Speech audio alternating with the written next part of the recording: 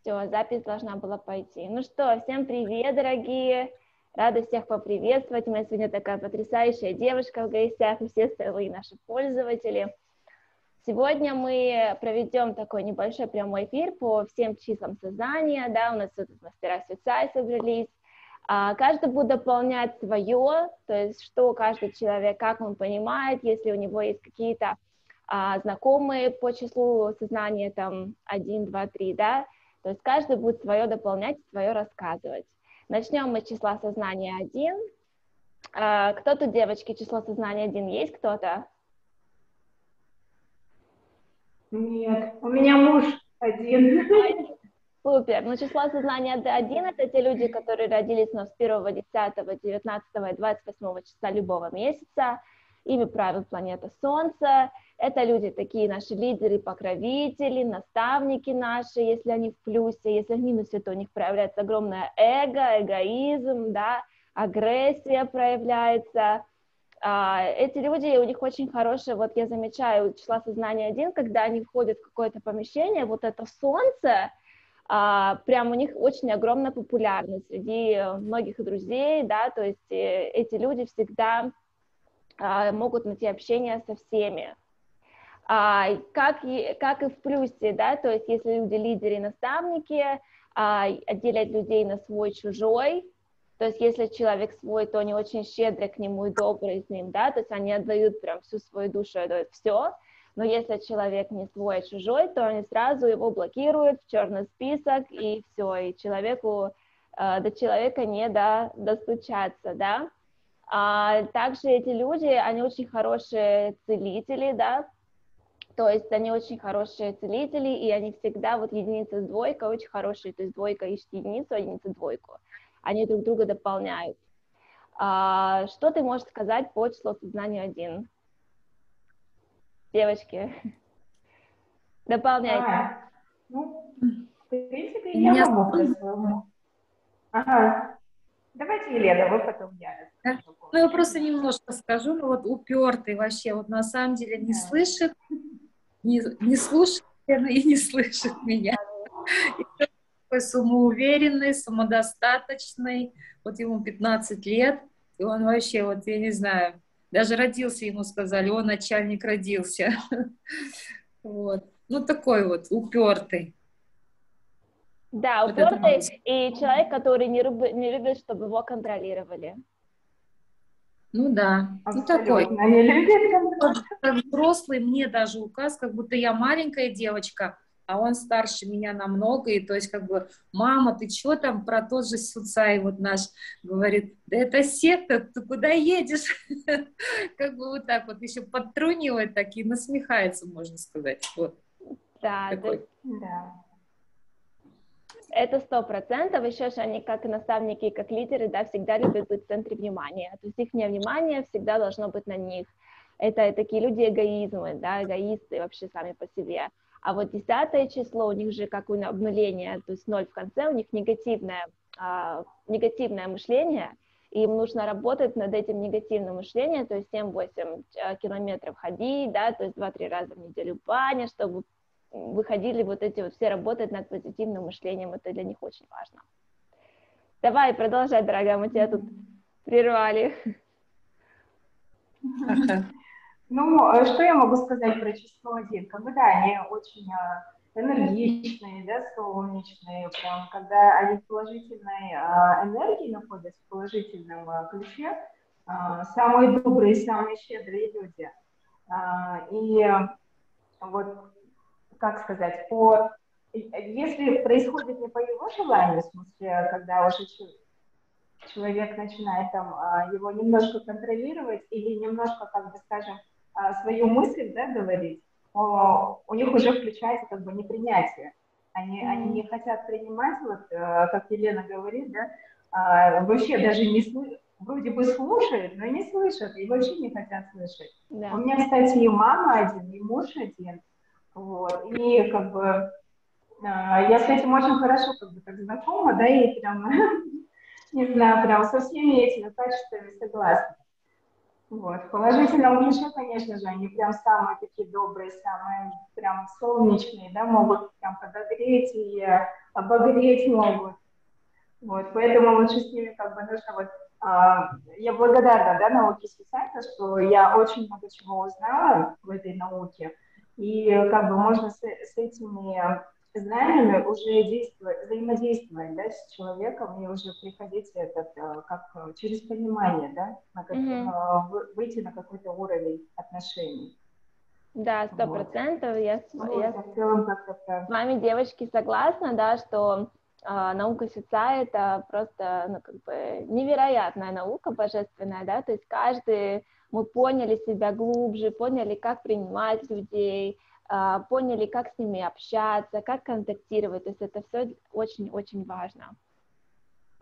Ну что, единичку мы обсудили, переходим к двоечке, да. Двоечка — это, да, ты тоже двоечка? Нет, я тройка. Тройка, супер, я двойка. Вот, переходим к двойкам. То есть двойки — это те, кто родился 2, 11, 20 и 29 числа любого месяца. Ихняя планета Луна. Мы, как двойки, мы делим людей на понимает, не понимает человек, нас чувствует, не чувствует человек, это так и есть. Когда мы человека не понимаем, мы просто сидим, копаем в голове очень долго, почему человек нас не понимает, что мы такого сказали, мы копаемся в этой ситуации, то есть мы можем одну ситуацию реально вот закопаться в ней, и потому что двойка вот все время копает и сомневается в своих каких-то решениях, у нее сомнения происходят, она теряет на это очень много времени. Поэтому пока все остальные числа сознания действуют, двойка сидит и теряет на это время. Это большой минус у двойки.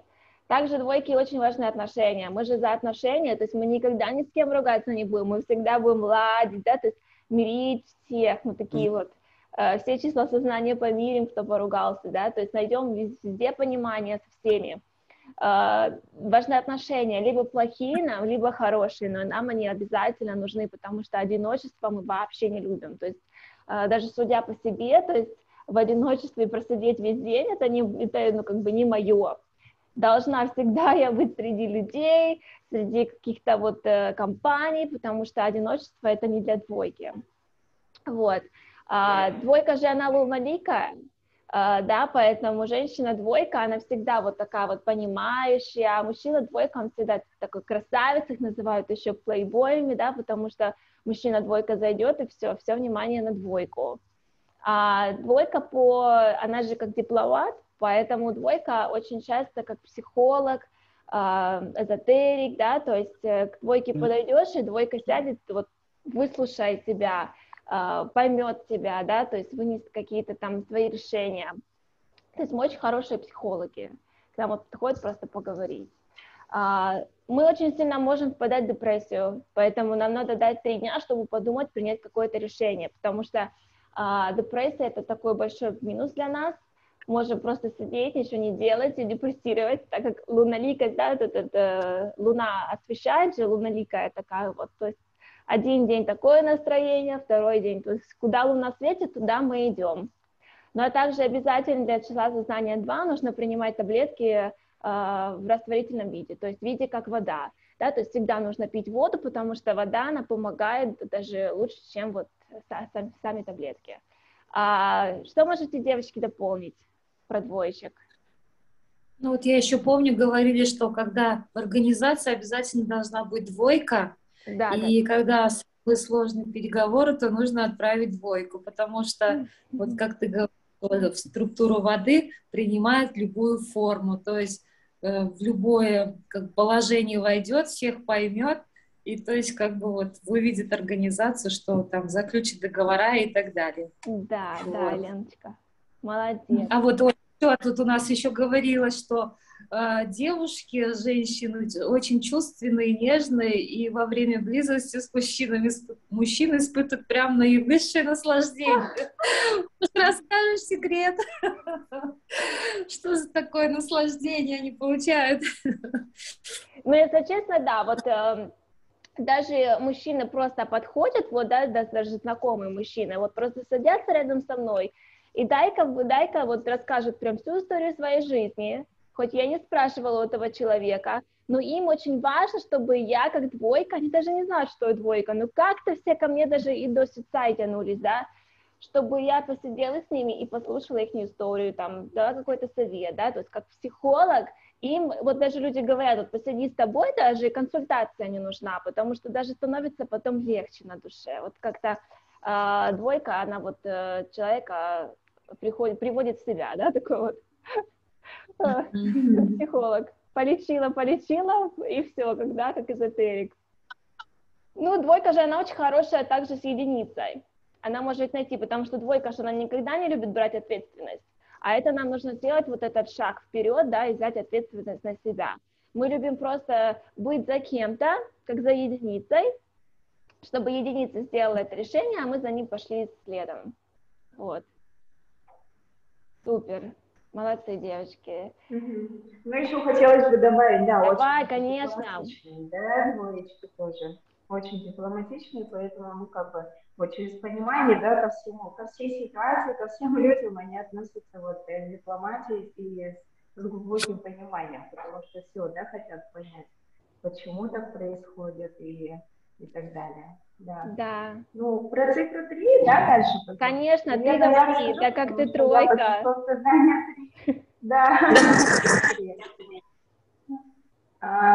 вот до науки Сюцай, как я попала, да, вообще немножко расскажу о себе. Конечно. До науки Сюцай я как бы увлекалась психологией, у меня есть очень близкий мне человек, она является психологом, она является энергетом, вот, и как бы тоже, да, через кризис пришла, получается, ко всему этому, и к психологии, и к Сюцай тоже. Вот. Я очень благодарна этому человеку, этому самый близкий человек, вот. Она мне очень много помогла. И вот как-то, знаете, я начала понимать себя и приходить вот в то самое, я всегда вот в последнее время говорила, я хочу стать как гуру, я хочу стать гуру, но неужели мне нужно столько лет прожить, чтобы стать этим человеком, потому что вот сколько я не слушаю, не читаю, да, разных мудрецов, они все как бы такие в таком возрасте, да, уже сказать, в этом пожилом возрасте. Вот. И, значит, я тут поняла в науке Сюцай, я поняла, что моя душа хотела этого. Как бы тройка, она же является, да, гуру, как бы наставничество. Вот. И, ну, так, число создания 3, да, мы очень любим анализировать, мы любим получать много знаний. И вот через вот этот анализ у нас не происходит действий. Я вот поняла тоже, опять же, да, через науку Сюцай я поняла, почему я ночами не могла спать. Я анализировала все подряд, я анализировала каждый свой шаг. И были моменты, когда я до 4, до 5 утра не спала, пока вот мой мозг просто-напросто вот прям уставала, да, вот прям я уже думать даже не могла, и только потом я засыпала. Вот, а сейчас я вот пришла к пониманию, я про себя узнала, я думаю, боже мой, зачем мне это все нужно, да, лучше нужно действовать, как бы, прийти к пониманию жизни, да, относиться с осознанностью. И сейчас у меня вообще таких этих проблем нет. Я ложусь и сразу же здесь моментом мы это засыпаем. Вот. Какие мы еще? Мы очень заботливые. Я про это тоже как бы немножко расскажу. Я думала, что, ну, не думала, даже сейчас как бы для меня забота это и есть любовь. Для меня забота это и есть проявление как бы чувств, да, к человеку. Когда я забочусь о детях своих, я очень, как сказать, такая прям мама, которая прям оберегает своих детей, да, вот как больная мама, наверное, была. Это нужно там делать, здесь осторожно не упади, там подожди, там есть розетка, да, там водичка, будь аккуратней, ну и так далее. Очень много этих моментов, где я брала контроль на себя. И вот через это я думала, что это и есть проявление любви.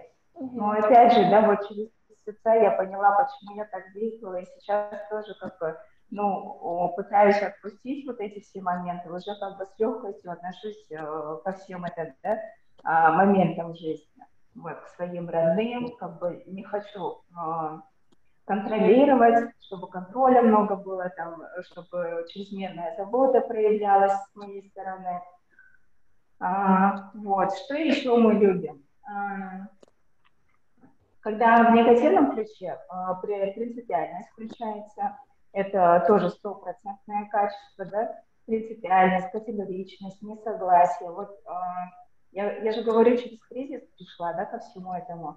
У нас с супругом как бы были проблемы, и действительно, на самом деле, вот в этом году, мне исполнилось 36 лет, я стала очень принципиальной.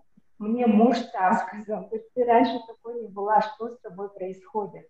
А в моем-то понимании что-то произошло в наших отношениях несправедливо, неправильно, и поэтому у меня здесь и категоричность включилась, и принципиальность, и как бы я уже на своем, да, стояла. И у троек еще самый большой минус, они не могут услышать. Вот так же, как и единицы, да, когда они находятся в негативном ключе, они не слышат. И я также не могла понять, почему он действовал, да, так, из каких побуждений он пошел к такому выводу.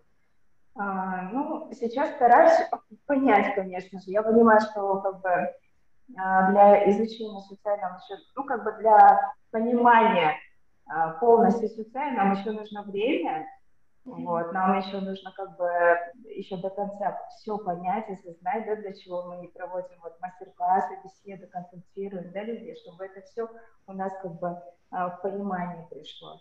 Вот, и я надеюсь, со временем как бы все наладится, да, и мы будем тоже это как-то влиять на жизнь других людей в лучшую сторону.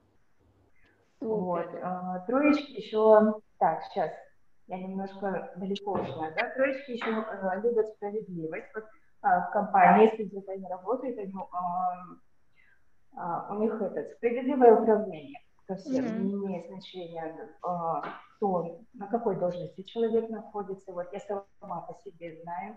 Я как бы у нас в компании отношусь и к дворникам одинаково, и там к вице-президенту, да? Всех тоже с пониманием и через справедливость. Если даже несмотря на его статусность человека, если он поступает несправедливо, я сразу же подключаюсь, и мы начинаем решать эти вопросы. Вот, в принципе, про троек вот все, что могу сказать. Может быть, еще что-то пропустила, дополните. Супер. Ну, я вот заметила еще за тройками, да, что, конечно, они очень такие холодные, холодная забота, как ты сказала, но вот если говорить с тройкой, она всегда будет говорить «я знаю». Вот каждый раз... Я знаю, да, есть такое, да. Каждый раз скажет: а я знаю, так должно быть, а я знаю, ну ты меня не послушала, ведь я же тебе говорила, да, или говорил. То есть тройка навсегда такая, действительно, я знайка.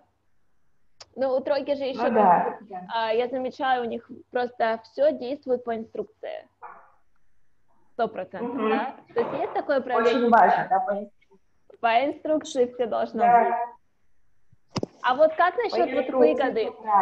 Вот говорят еще, что тройка, да, она будет действовать только так, что если она видит выгоду, она там и будет.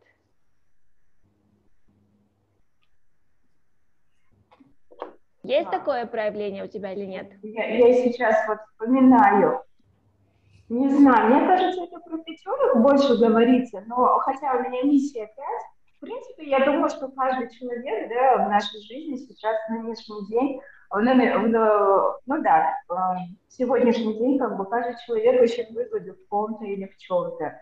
Поэтому, если так говорите, значит, наверное, оно и есть. Но, не знаю, вот через человеческие качества, наверное, отношения, да, все-таки тройки, наверное, не будут выбирать там, где, ну, как бы, этот человек мне нужен, я буду с ним общаться, да. Не знаю, вот как-то я сейчас про это не могу сказать. Ну, супер. Что дополнить? А как говорите, помните? Как Джанат Качамжаров, помните, говорил наш учитель, цифры не врут, а люди врут, поэтому я сейчас честно не могу сказать. Да, все может быть 100%. Ну что, Елена, дополни что-то или переходим к четверкам?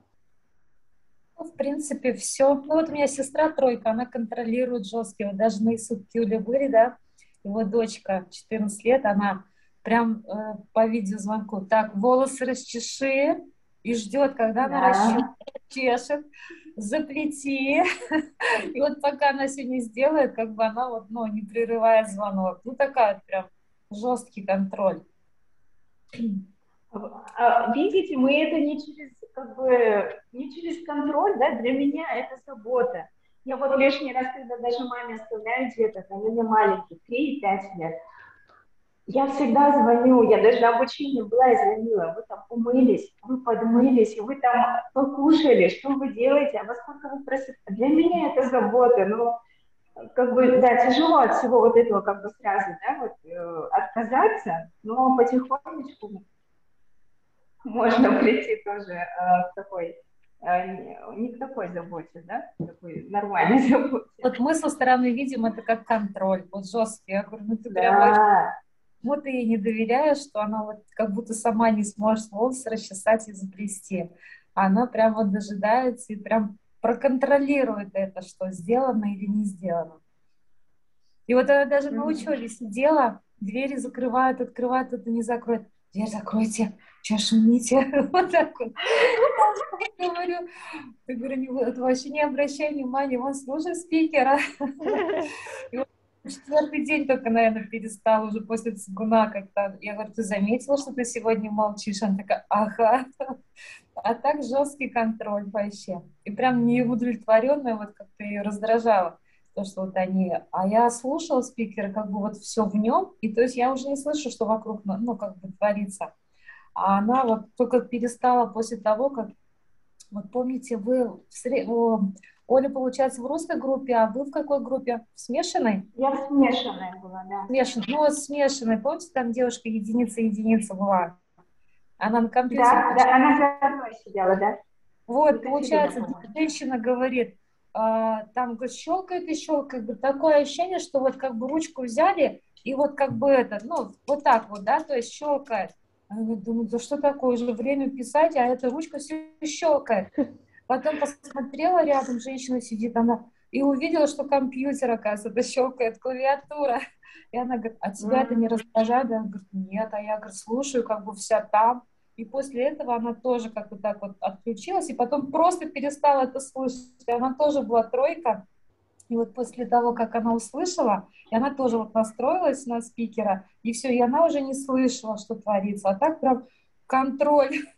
Дверь закройте, не шумите. Это так, это не так. Как-то вот так. Супер, а вы какое число сознания, Елен? Я вот 4. О, давайте, рассказывайте про себя. Ну, в общем, наша планета — это Раху, это люди, которые рождены 4, 13, 22 и 31. Я родилась 31. Ой, наша душа реализуется через креатив. Мы все время что-то новенькое ищем, чтобы у меня все красиво, даже документы на работе, письмо пишем даже, да, и я, у меня бухгалтер напишет, например, и как-то так, и мне уже не нравится то, что он написал, мне надо четко, чтобы красиво было, это, говорю, лицо предприятия, как написали письмо, чтобы без ошибок было, как-то вот так вот. У нас получается энергия вся в голове, 97%, да, 93%, все время путаю. 7, да, 97. И вот у меня... И получается, у меня очень много было мыслей в голове, они идут, столько идей, а если чем-то я там прям, ну, увлекусь, вот какая-то идея мне понравится, да, я не могу спать.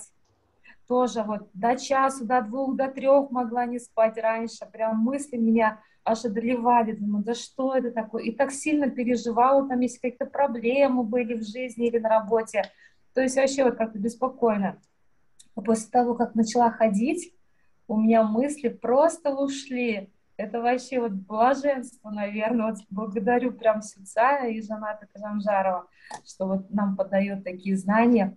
И вот, и сейчас Я прихожу на работу и вспоминаю, что у меня есть какой-то вопрос, который нужно решить. То есть я спать ложусь, вообще засыпаю и прям вообще не думаю даже. Мне кажется, я не знаю, там, может, 5 минут посплю и засыпаю. Вот. Потом что? Ну, мы самые еще неудовлетворенные люди. Мы всегда заметим что-то все такое вот прям до мельчайших подробностей. Я даже вот книжку, да, у нас, ну, книжку купила, и вот что вы думаете? Я в этой книжке нашла ошибку орфографическую. Вот, может, кто-то даже и не заметил, да, а я вот открыла и просто даже не, прям не специально открыла и смотрю ошибка. То есть вот какие-то такие мельчайшие вопросы, ну, вещи вот замечаем. То есть мы сами можем разрушить то, что создали.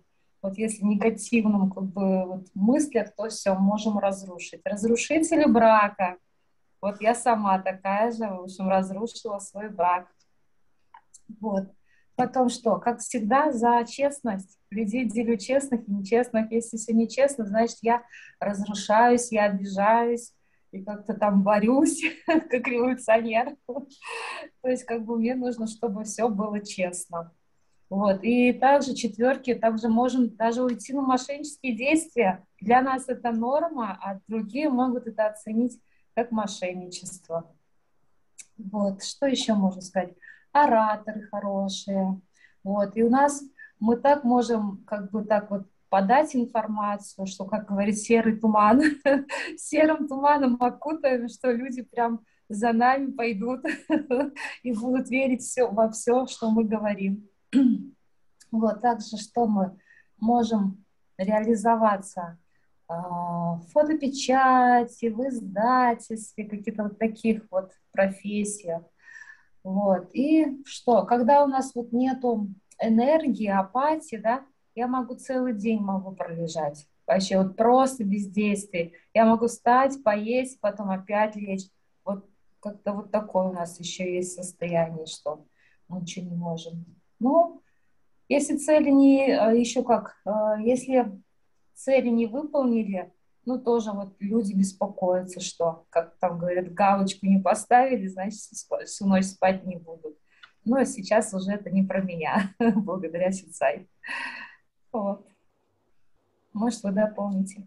У меня миссия 4, поэтому я где-то там прекрасно вас понимаю, Елена. У меня такое же состояние, когда я тоже так же могу сказать, это было нечестно, это было несправедливо, со мной тут несправедливо поступили, да. 4 жена трансформатор, и я как трансформатор в миссии, да, тоже, ну, хороший тоже оратор, могу сказать вот человеку что-то вот такое на словах и ранить человека, да, и я сама не пойму, что я сказала, а другой человек обиделся. Вот есть такое, да, что на словах можем резко человеку ответить, даже не подумав, обидеть человека на стороне.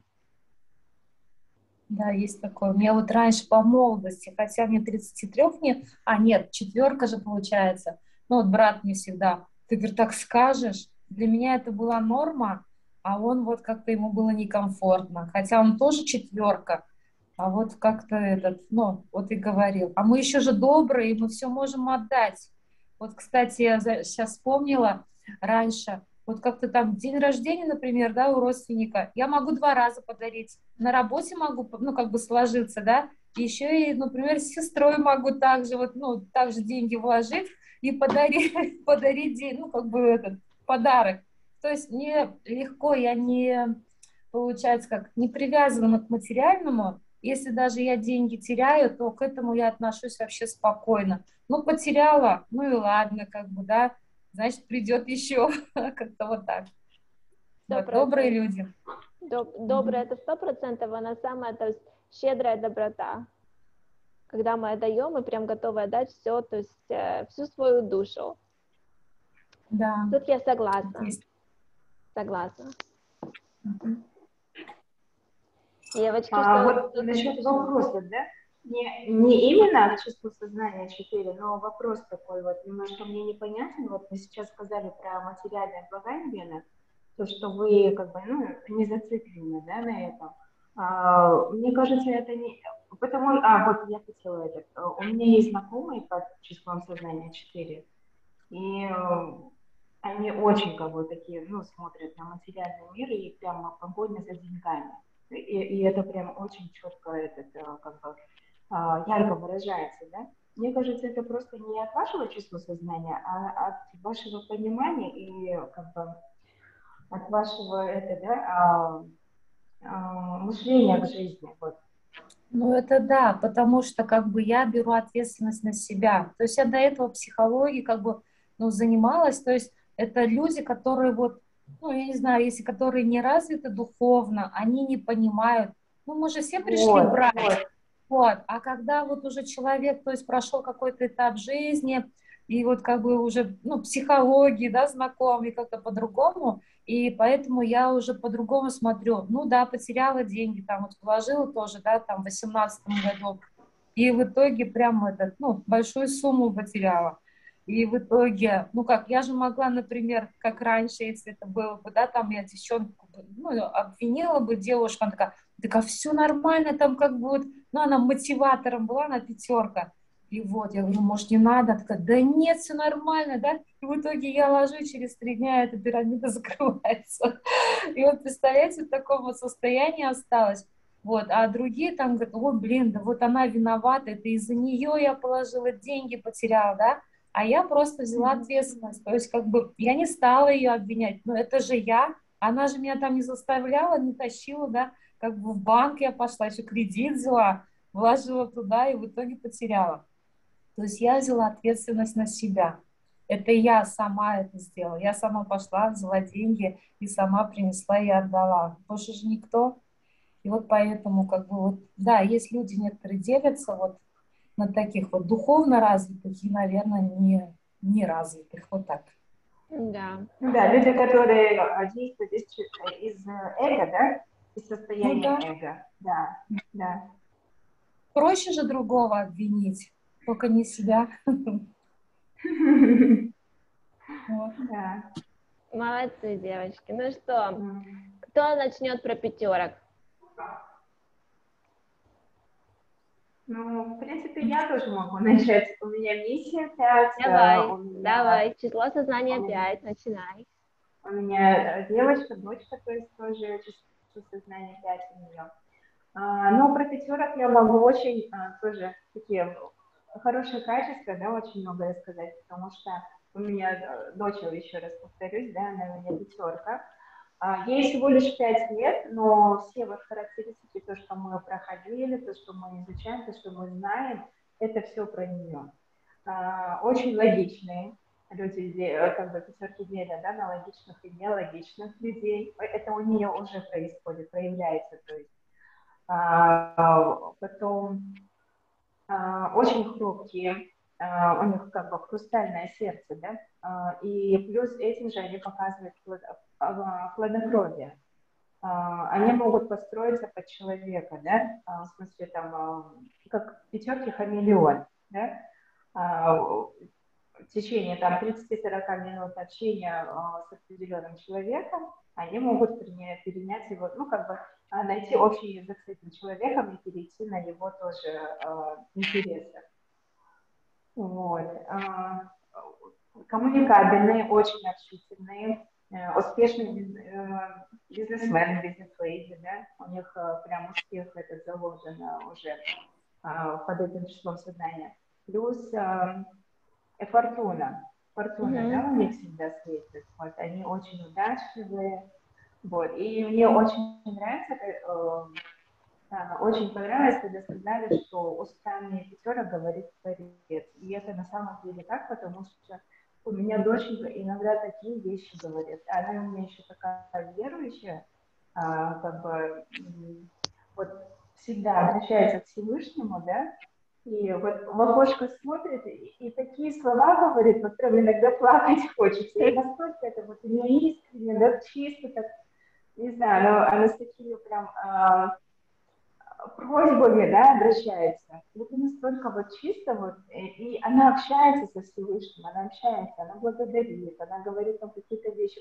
какой ты великий, да, какой ты хороший, спасибо там даже за еду, спасибо за воду, да, там элементарно. И это вот прям так, говорят, так прям трогательно.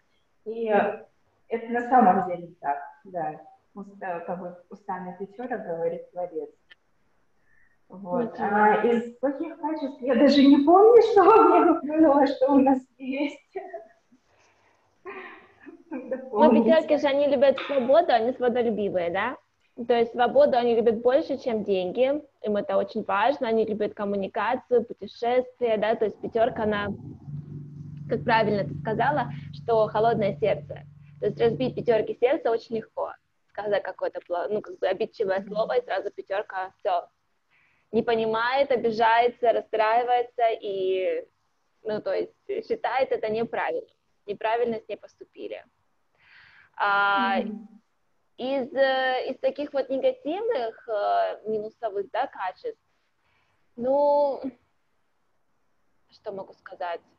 Я пятерку пока еще не встречала в жизни, я не знаю. Елена, дополни что-нибудь про вот что ты можешь сказать? Говорили, что непостоянство у них, беспечность, безумие, жесткость, жестокость, экстремисты, террористами даже могут быть эти люди, снайперами, киллерами. То есть это такие еще. Кажется, и обидчивые, да, и добрые, а в то же время вот в плохом качестве вот такие вот могут проявиться качества. Да, ну, борцы такие, да, за свободу. И ими очень сложно управлять. Пятерка вообще управлять нельзя. Ну, класс, супер. Ну что, число сознания 6. Планета Венера. Очень такая красивая планета, да, планета любви. Это все те люди, которые родились 6, 15, 24 числа. Люди инвестиций, люди денег, да, когда встречаешь шестерочку, ты должен ее всегда обнять, обнимашки прям шестерка, они любят такой комфорт, они делят людей на комфортных, некомфортных, они очень любят, чтобы было все красиво, чтобы было все идеально дома, чтобы вот когда я встречаю шестерку, у шестерки прям все идеально, там самый лучший даже холодильник дома. То есть реально, ты придешь домой в шестерке, у нее уже все красиво, стол оформлен, ложечка, ножик, тарелочка, красивые салфеточки, то есть все, чтобы было комфортно для нее, чтобы она получила кайф и отдала этот кайф другому человеку, да. Планета Венера, то есть всегда человек красивый, успешный, в гармонии сам с собой. 15 число – это отдельное число, которое очень хорошо в торговле, то есть может продать все до мельчайших деталей. Вот. И они очень эмоциональные, потому что рождены в эмоциях, да, прям эмоциональные. Люди-бриллианты, люди Бога, да, Бог их очень любит, поэтому девушкам-шестеркам нужно носить такой бриллиантик на шее. А если это мужчина, то может даже браслет надеть мужчина, да, с бриллиантом.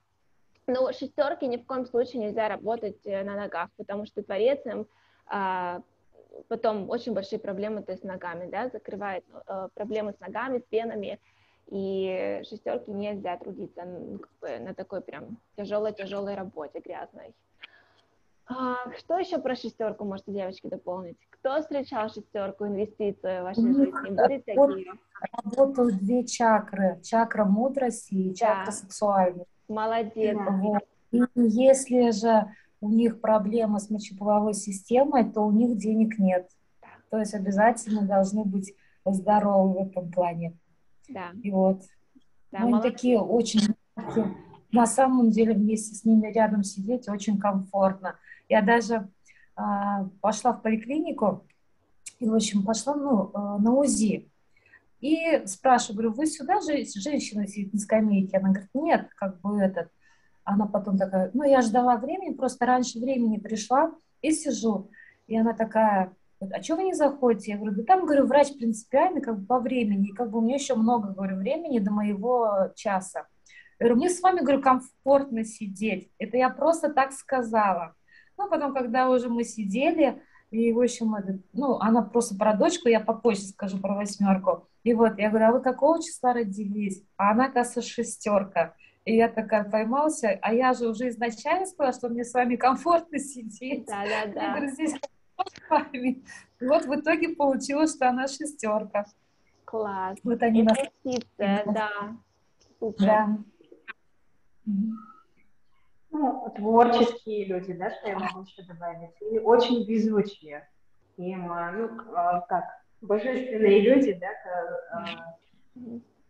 Творец, вот Всевышний сам, да, Вселенная сама отправляет ему разные возможности, очень много у них возможностей, и в плане как бы духовного, да, состояния, потому что у них и мудрость там, и вот, энергии, да, протекают по всему телу, не как у четверок и не как у семерок, вот, и в плане финансов тоже постоянно у них бывают эти, ну, как бы всегда есть возможности со всех сторон. В каком бы они кризисе не были, всегда найдется выход, всегда найдется такой положительный выход, естественно, если они находятся вот в духовном состоянии, да. Вот. Супер. Говорите. Просто вспомнила. Вот до 40 лет они ищут себя, а после 40 ищут семью. Да. Вот это еще вспомнила. Это 100%, да. Да. Либо у шестерки, то есть реально такие вот люди, которые действительно ищут. Семерочки, да, девочки? Кто тут семерка? Начинайте. Кто знает семерок? У меня миссия 7. Хорошо, начинай, Елена, тогда. Ты себя знаешь хорошо, как миссия 7.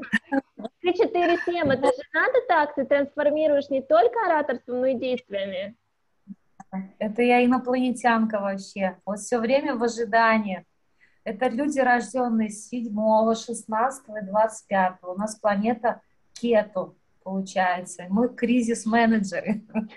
Вот. На самом деле я вот раньше жила, но сейчас стараюсь настоящим жить. А раньше вот до этого, а завтра, послезавтра, через год. И как-то вот все время я что-то ждала чуда, что оно произойдет. Вот. И получается у нас энергия в теле наоборот. До шеи 97%, а 3% в голове. То есть нам надо обязательно ходить. Вот. У нас 100% интуиция развита. Ну, иногда бывает, я прям ловлю. Ну, звезды вместо головы звезда. Всегда хотим блестеть в обществе. Хотим как бы это такие, как говорят у нас, королевская йога, что там что-то говорилось. Раджа-йога, да-да-да, королевская йога. Раджа-йога. Вот, мы йогой должны заниматься. Вот, также перфекционисты, сверхэгоисты. Вот, и просто даже встречалась, и вот, ну, 7, мужчина, он говорит, хаос еще могут создать. Записался к врачу, к стоматологу, да, и он просто взял и даже не позвонил и не отменил запись к стоматологу. Те же могли другого человека взять, да, то есть вот создал хаос своим поведением. Вообще просто не пошел и не позвонил. Вот такие вот еще мы. Вот, потом что у нас еще? Но мы всегда боремся за власть тоже еще. Единица и 7 как бы идут к власти всегда, прям стремятся. Да. Вот. Потом, как чувствуется вот эта миссия 7? Как ты трансформируешь людей? Как уже начала трансформировать в действиях? Ну, я даже не знаю. Разрушаешь всех? Ну, я вот просто могу сказать, что вот бывает, что, например, раз что-то я подумала, да, вот хочу сделать, у меня быстрая реализация еще происходит. То есть вот только задумала, и оно у меня уже свершилось. Вот. Не знаю даже как. Кризис, как я вожу, я не знаю. Но я сейчас стараюсь все в позитивном русле. Молодец. Никого. Молодец. У вас же нет золотой середины, то есть либо у вас все хорошо, либо у вас все плохо. Да, вот иногда бывает, что мысли прям вот, не знаю, вот говорит же нам, не ожидай, да, не жди и не надейся. У меня вот такое бывает, что вот если я жду, вот оно не приходит.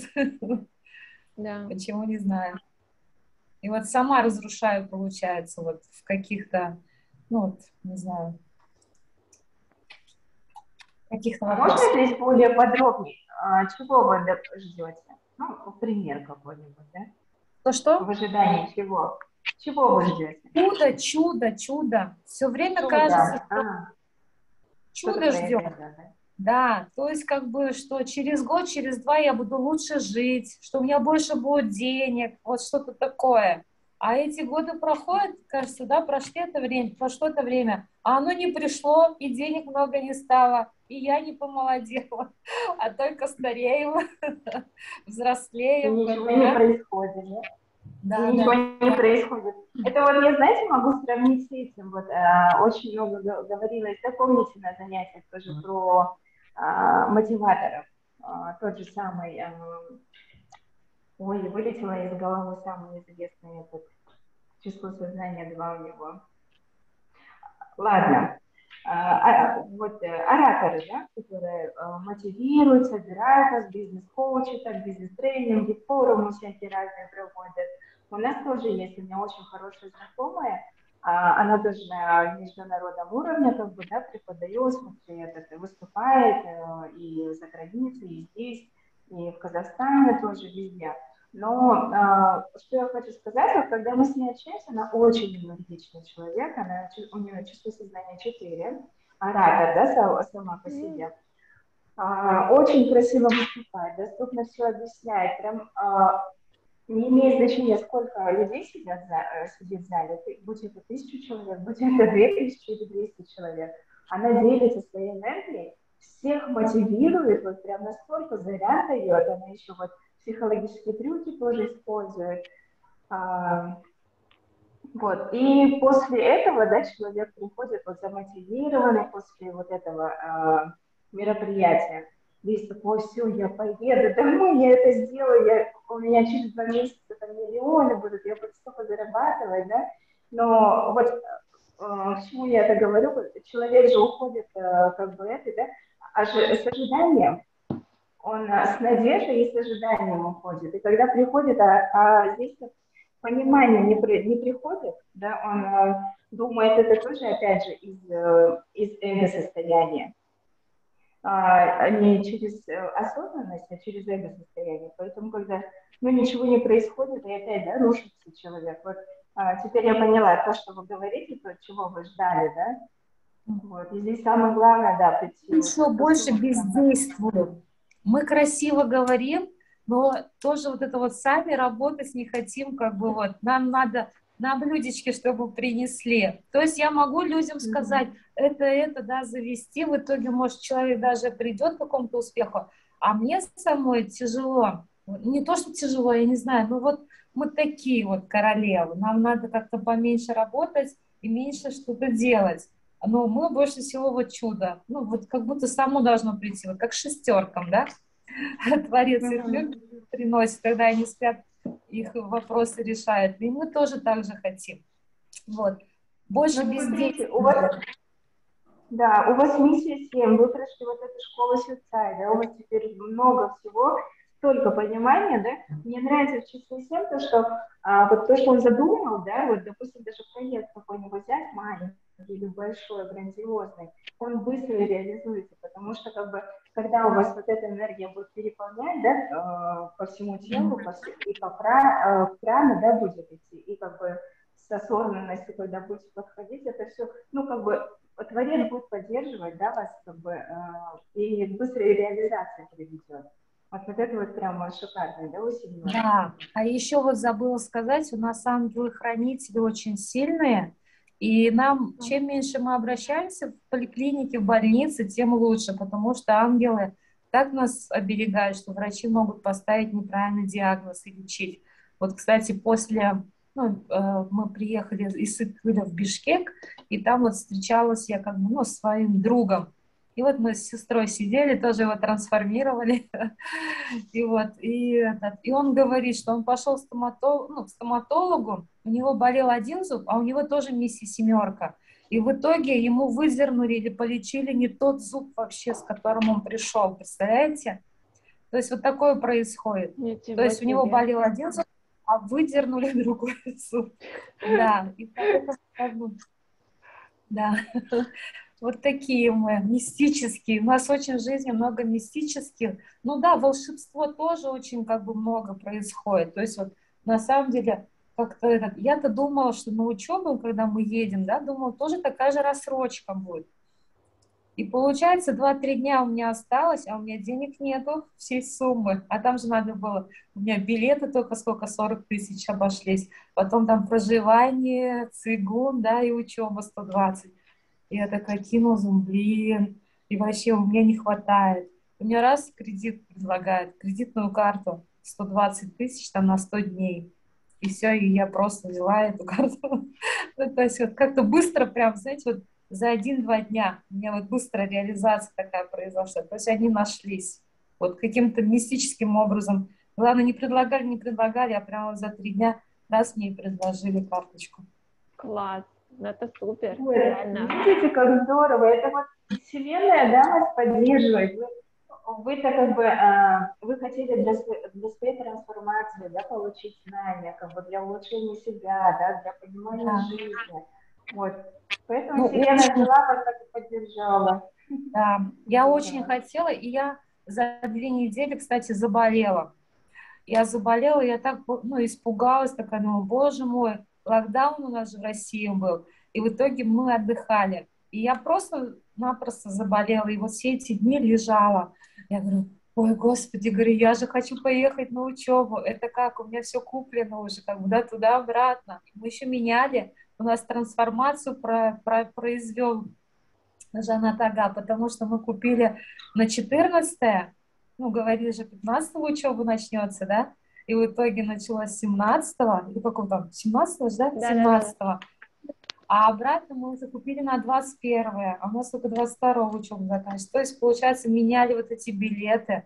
И я такая, у меня тоже, как, кстати, быстро, я написала, ну, надо было поменять, получается, билеты. И мне тоже быстро поменяли, кстати, а сестре прям до последнего так и не поменяли билеты. Пришлось ей сдать и потом купить новый. Вот, а мне как-то я обратилась, и на следующий день мне уже предложение приходит, говорит, вот все, давайте в течение такого-то времени, ну, как бы согласитесь, оплатите штраф за замену билета.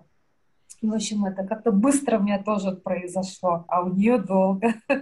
Хотя, как бы, вот один и тот же рейс, и вот долго было. Ну, и, в общем, в итоге я говорю, ангел-хранитель, давайте, говорю, я здорова, давайте, оберегайте.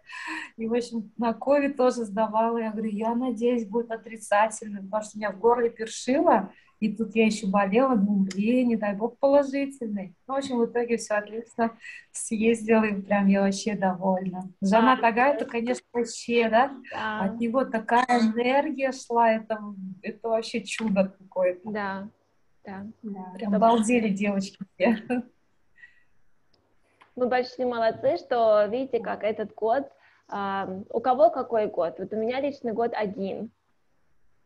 У меня трансформации 7. Мне 7. нужно было в этом году как раз получить новые знания и поменять свое мышление на все 360 градусов. Да, Мгм. У меня 5-й год. 5 год. Ну супер, видишь, как у тебя вот очень круто.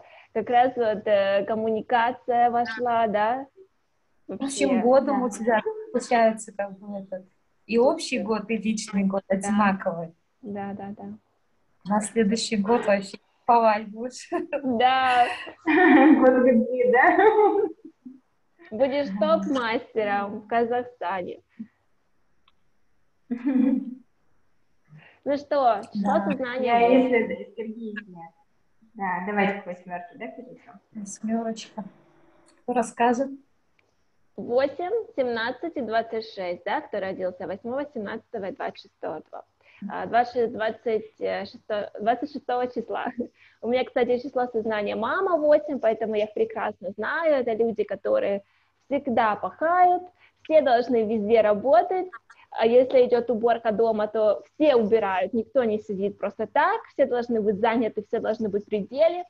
У числа сознания 8 планета Сатурн, да, то есть самая старая планета, опыт жизни, да, то есть она наставник, она такой вот учитель, то есть Сатурн по астрологии учит всегда всех, как вот наш учитель, и как профессор все должны быть заняты, все должны быть при делах, все должны работать, пахать всегда, да, 24/7 при работе. Восьмерка, она как и 6, то есть шестерка это как инвестиция, а 8 это как тоже приносит финансы. То есть через восьмерку, если пришла к тебе восьмерка, она либо тебя поднимет, у тебя будет все супер, либо восьмерка пришла у тебя все отбирать.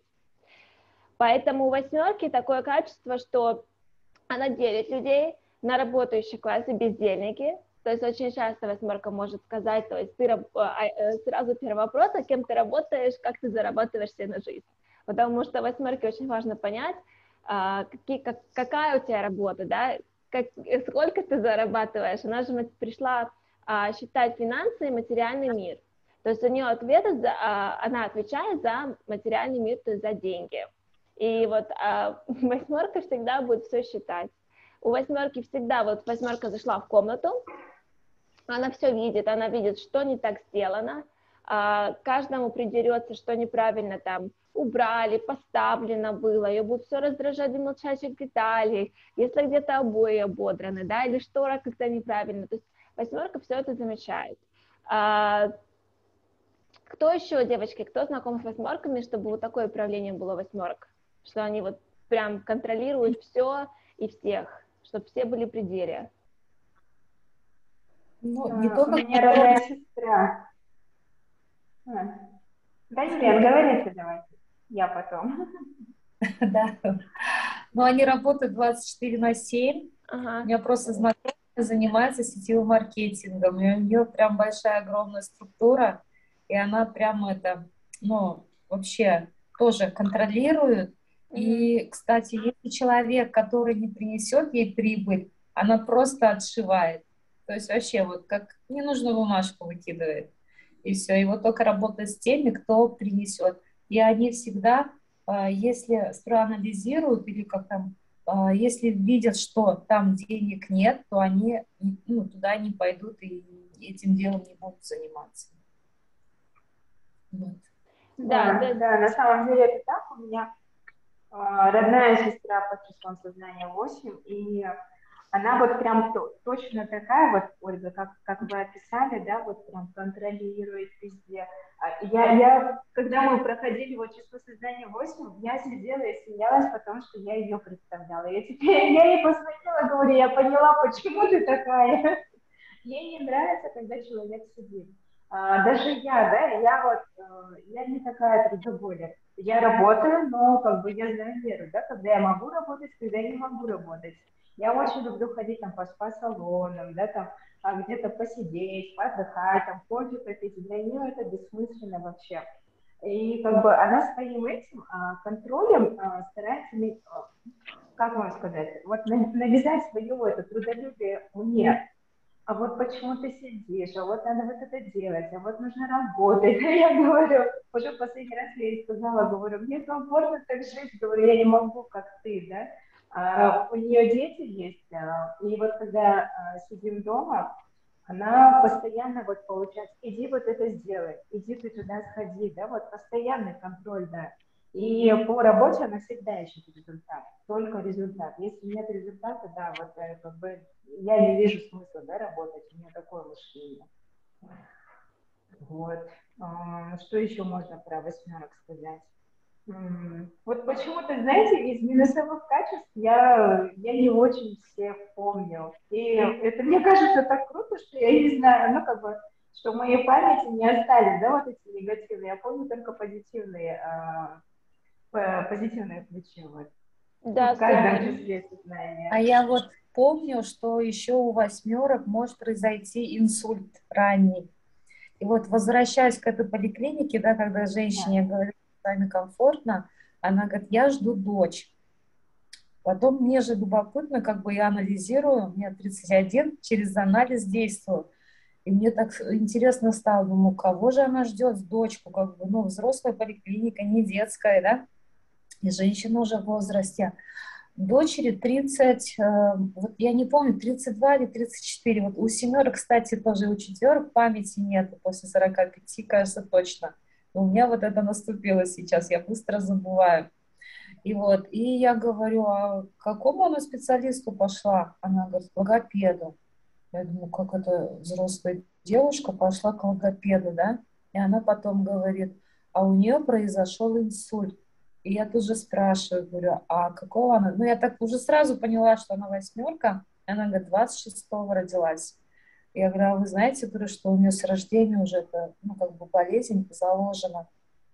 Представляете, вот как вообще цифры работают. Да.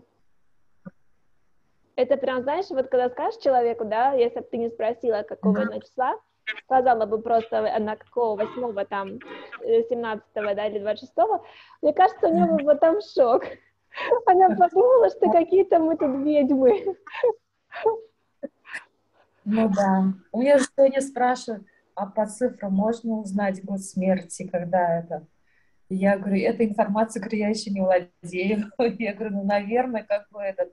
Но я даже специально посчитала, думаю, 9 же там получается как бы смерть, завершение вот этого всего, да, здоровьем надо заниматься. Я просто не высчитывала, вот у меня мама умерла, у нее как раз был 9 год, то есть вот завершение, и она ушла из жизни. Но вот отца посмотрела, у него нет, у него год трансформации, 7. Ну, то есть не обязательно в 9 год человек умирает. Угу. Нет, 9 год, Елена, я бы чуть-чуть поправила, да, год смерти и трансформации, да, это не означает, что человек должен умереть, да, или там даже пишется, что как бы близкий человек, да, может умереть, в смысле потеря ближнего человека. Но это опять-таки же, когда мы находимся вот в этом состоянии, когда мы живем не с пониманием, да, и живем не для реализации своей души, а живем через я хочу, я хочу, я хочу, и как бы не понимаем, да, ничего. А когда мы идем в трансформацию, когда мы занимаемся собой, да, обязательно дисциплинируем свое тело, и потом дисциплина ума, да, приходит к нам. В таком ключе, когда вот смерть, вот это, она означает еще как бы смерть, наверное, от чего-то негативного, чего-то плохого, да, в 9 год может произойти. И тем самым идет трансформация. Вот как бы я так понимаю. Нет, ну да, говорили, не только как бы из жизни уходит, а вообще просто завершение чего-либо хорошего, плохого. Да, завершение. Ну, мне просто стало интересно, думаю, как бы вот люди уходят из жизни именно в 9. Ну, как-то вот первую посчитала маму, у мамы 9 получилось. Ну, то есть как бы вот на самом деле было завершение. Вот. Венера, привет! Ой, Олечка, рада тебя видеть. Я ее не узнала. Только будешь жить. Ой, привет, здравствуй. Классно. Какая вы красивая, Венера, рада видеть вас. Все самые красивые девчонки. У нас потом самые классные.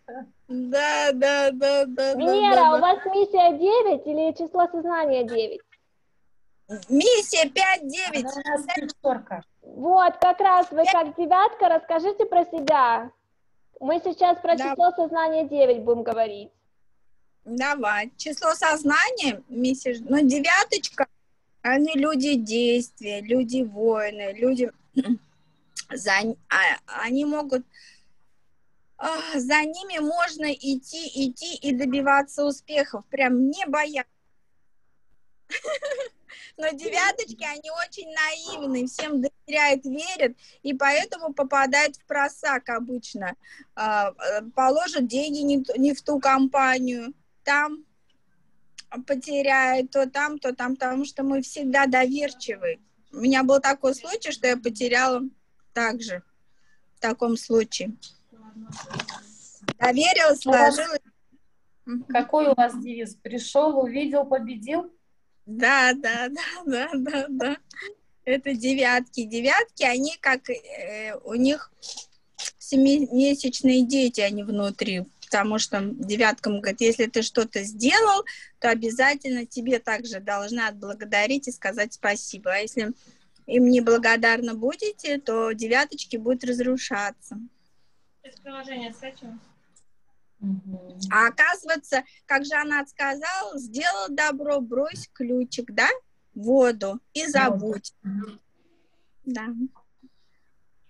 Я очень эмоциональные, динамичные люди. Да? Говорите, Елена, мы друг друга перебиваем. Говорите. У меня просто сын. сейчас я переключаюсь в миссию 9, она же идет 30% от числа сознания, все качества. Миссия 9, я была, например, готова помочь, бежала вперед паровоза, меня даже не спрашивают, я говорю, сделайте так. Потом что-то происходит у них, они, например, начинают рассказывать о своих проблемах, я говорю, нужно так. Оказывается, мы тоже не имеем права, чтобы не брать карму от другого человека, бежать, говорить, подсказывать, когда нас не спрашивают. Надо обязательно все подсказывать и говорить, когда спрашивают, чтобы не брали карму на себя. Чтобы не брали карму. Зачем нам карма? Мы же не боги, чтобы решать проблему за них, правильно? А мы такие же простые люди, одинаковые. И нету хороших, нету плохих. Мы все одинаковые. Мы создатели Всевышнего и должны просто любить, просто служить. И не бежать, не помогать, потому что у каждого своя дорога, у каждого свой путь, и мы даже не имеем права говорить, там, осуждать, гневить, говорить плохо о человеке, обижать, чтобы не брать карму на себя. Зачем?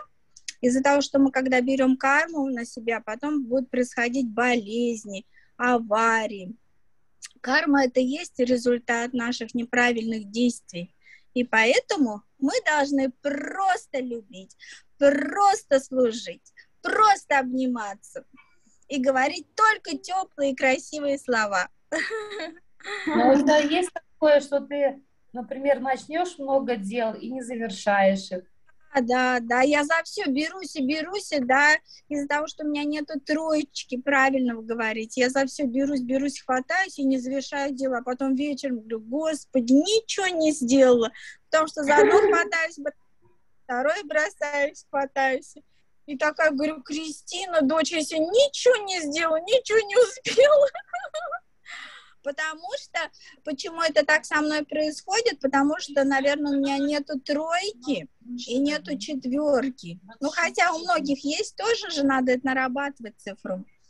А есть же у многих, но ставить цели надо обязательно. Взять блокнотик, написать план, что я должна сегодня сделать, и вечером составить анализ, что я сделала, что я не сделала. И за то, что сделала, похвалить себя. Молодец, Венерочка, ты сегодня сделала 3-4 дела. Да, благодарю а вот тебе, ты Венера. сама идешь к цели или тебе обязательно нужна какая-то поддержка, команда? То есть в команде Вот, ты... да, да. И самый большой минус для меня, оказывается, был, я даже об этом не знала, что я хотела, чтобы все делали, например, заставляла дочку, это сделала, а сама не делала, потому что я самая ленивая, а девятки, они любят командовать, создавать команду, там, здесь включается мое эго, я хочу, чтобы дочка, вот, например, сделала так, чтобы она там заключила договор, чтобы она это сделала, чтобы она привезла товар, чтобы она все разрулила, чтобы она вовремя выходила на работу. И вот мне то, что понравилось после школы Сюцай, я поняла, пришло понимание, это, оказывается, мне самой надо было действовать, самой делать шаг, а не надеяться ни на кого-то. Это минус для девяточки, да. А вот еще есть такое, например, вот не разобравшись в каком-то вопросе, да, ты уже нахрапом начинаешь там звонить, разбираться. Да, правильно вы говорите. Девяточки, я работаю на эмоциях. Девятки же эмоциональные. Например, что-то случилось, и мы сразу все хватаем и, не разобрать ситуацию, начинаем действовать, там, например, или покричать, или что они, например, не правы, да, бывает такое, есть. А теперь просто после школы Сюцай нужно быть в сабре, надо быть в спокойствии, включать троечку, анализировать и решать вопросы, включать логику, да, логику свою, тонкий интеллект, потому что хоть у меня есть 5, тонкий интеллект, но благодаря вот девятке, это эмоциям, которые... Оно у меня выходит от эмоций же можно совершить уже неправильные действия, И поэтому нужно быть в спокойствии. И тогда все будет правильное решение. И даже придет от Создателя, придут решения, когда человек в спокойствии сабри, уже идет от Вселенной подсказки. Когда ты успокоишься, и само все разрулится. Вот я поняла это. Молодцы, девочки. Все такие красивые после цигуна, яркие, все глаза блестят, в хорошем настроении все. Молодцы, девочки. Бернет, она рассказала о троечке, как она справляется со своими инструкциями. Троечка, Бермет. А ну-ка, давай. Мы про все чувства сознания уже обсудили. Мы уже здесь, знаете, сколько? 1:40 сидим. Да, мне кажется, уже как бы пора закругляться, да? Да, мы будем уже заканчивать. Я как раз сохраню вот сейчас этот эфир. Все, девочки, вам скину. Напишите мне, Елена, и у Елены нет. Напиши мне, Елена, у меня нет твоего номера. Венера, у меня есть твой номер. Так что я была рада всех видеть. Вот, девочки, вы большие молодцы. Я желаю вам самого наилучшего. С наступающим вас Новым годом. Пускай все ваши мечты сбываются. И вы большие молодцы, хорошие мастера. И от всего сердца желаю вам прям наилучшего. Спасибо большое. Я тоже. Ольга, я хотела, да, еще раз тоже поблагодарить тебя за организацию, за поддержку, да, за проявление инициативы. Да, хорошо, что взяла, прям написала, давайте выходите в эфир, да, так бы если, вот именно благодаря тебе я вышла в эфир, а так бы я и ходила дальше, ой, завтра, вот послезавтра, через неделю, да? Да, вот, да. Огромное спасибо тебе, благодарю. Я всем желаю тоже счастья.